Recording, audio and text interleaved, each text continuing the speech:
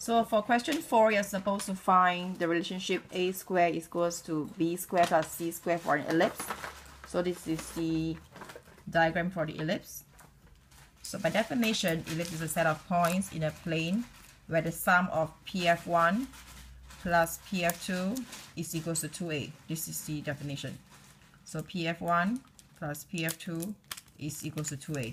So if you are to shift the point P and you shift it to the y-axis, it will look like this. So now your point P is on the y-axis. So by definition again, it's the same definition applies. PF1 is equals to PF2 equals to 2a. If you shift P to the y-axis, PF1 is equals to PF2, and in this case a, because you divide by 2.